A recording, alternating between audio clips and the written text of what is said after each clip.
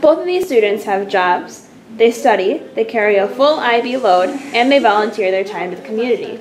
Can you tell which student spent 3 hours on Facebook last night?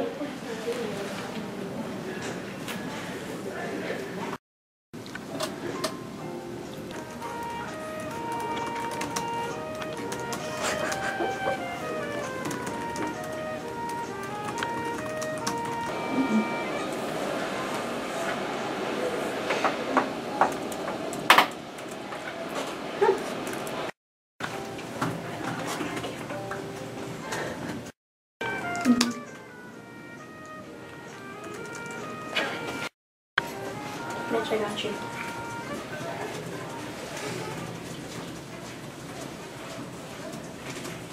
What? Yeah.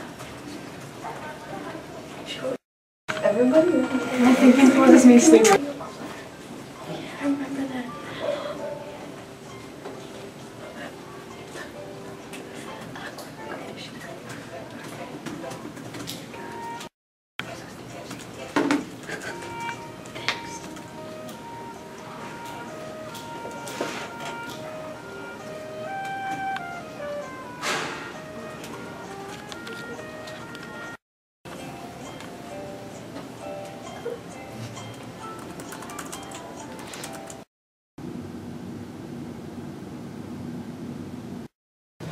So how important do you think it was that Eva Perón was married to Juan Perón? Do you think he could have stayed in power without her? Yes, but how important was that to the amount of sheep on the Falkland Islands? Mr. Gage, how does that make you feel? How do you know Mao wasn't married to Eva Perón? Or was Eva Perón truly a woman? Or did Stalin just kill her like his fourth wife?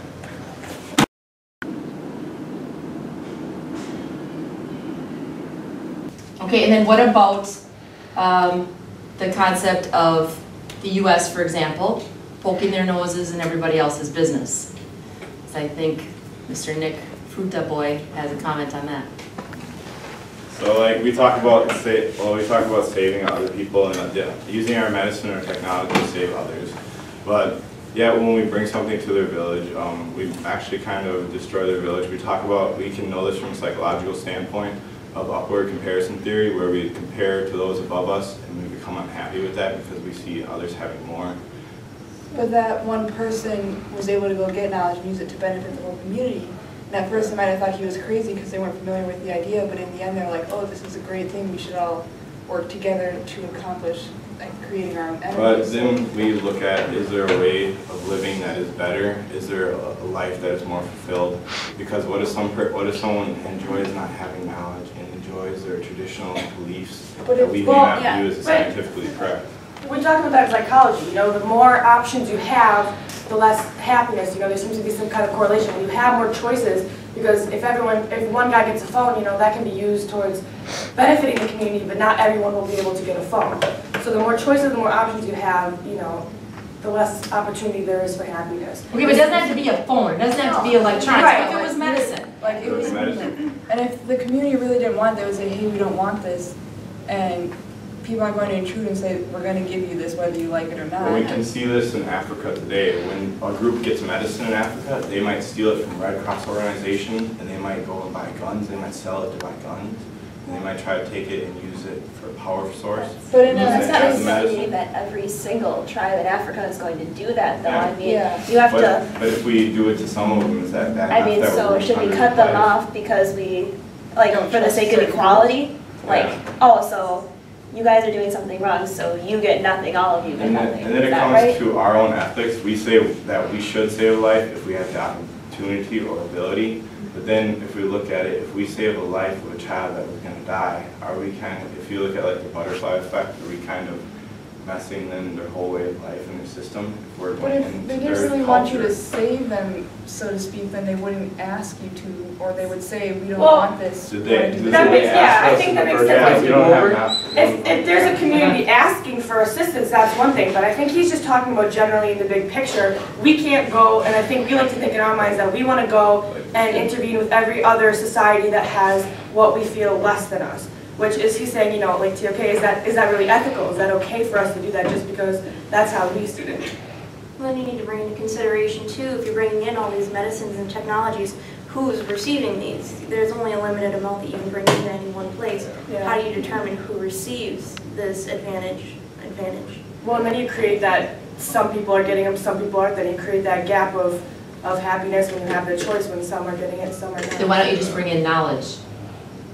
Well, you also have to be able to bring in resources.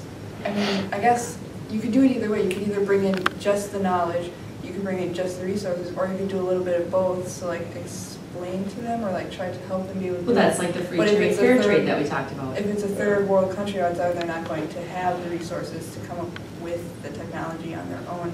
Right, so then I think you have to adapt to what is available at that country, in that particular country. The idea that we have a better living standard than they do, whereas they've probably been doing this for a very long time, and we've been doing it our way for a long time, and we just want to show and expand our way out into other places. It kind of reminds me of the book we're reading in language arts. What is it called? Tell it to women. Yeah, what is it? Tell it to the women. Tell It to the Women, where the two white people, the ones that left, like the first ones that came back, and the ones that are like preaching, From they were Africa. they were originally from the village, and they're like completely different, and they like hate the primitiveness of the village. So it's kind of like they got taken out of the village, got schooled in Western ways, and now they don't even like value their village at all. And so it's kind of like weird, like we just completely stole their culture, Yeah. like we stripped them of their culture. I think the knowledge even is, they say ignorance is bliss, and I think sometimes that could be true. So what if you found $100 in the hallway? What would you do? Wonder why somebody got $100. I would probably take it.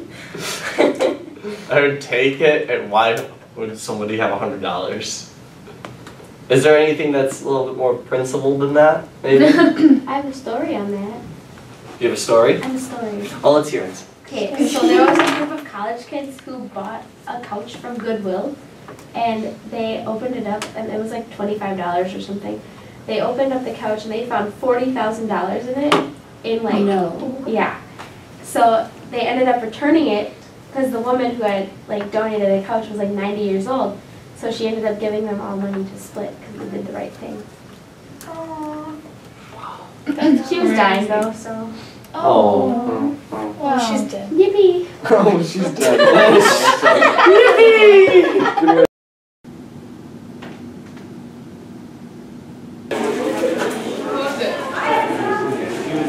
I am needed. Stop that! Stop that! Stop that! Stop that! Stop what? Thank you. Somebody has to do something about it. They were kissing in the hallway. What? No one wants to see it. Yes, they were. Yes, they were. No, we weren't. Yes. Yes.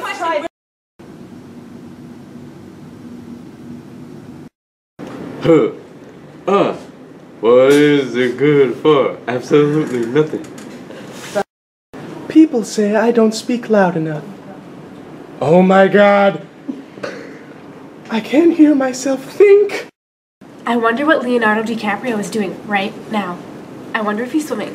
Hopefully he isn't on a boat. I love Leo. Wow, my hair is red, like the blood of my enemies. I really gotta finish this HI. But first, let me take a selfie. How did Robert E. Lee's military tactics prior to and during the Battle of Gettysburg diminish the Confederates' potential to cripple a Union army into surrendering? Ooh, a piece of candy. Ooh, a piece of candy. Ooh, a piece of candy. Little red wheelbarrow! To what extent did the collapse of the Soviet Union contribute to the proliferation of nuclear weapons? I wonder if anyone else celebrated the Passover last night. You know, I wouldn't even be here if it weren't for genetics.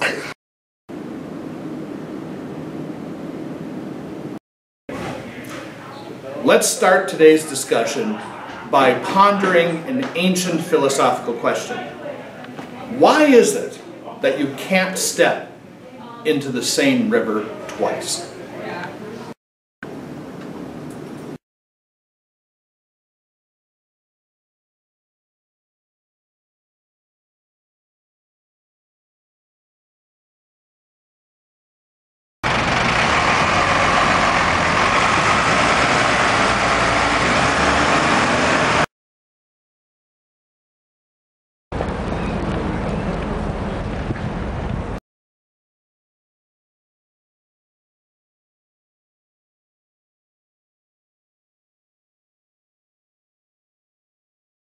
I know!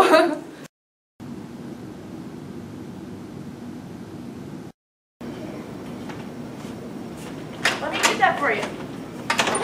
Thanks, Sarah. You're welcome. Thanks, Sarah. Thank you. You're welcome. Thank you. You're welcome. Thank you. Thank you. Thank you, Sarah. Thank you. Thanks. Thanks, Sarah. Thank you.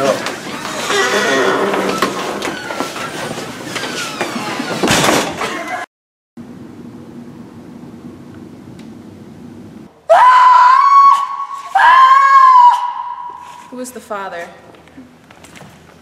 Luke, I am your father. Look, kaya Katina. No. Look. Yeah, my name. Je suis DJ. Soy tu papá. 我是你的爸爸。 Make it my child. Boy, I'm fine, boy. You'll be doctor, you'll grow up, and you'll be lawyer and engineer and everything else.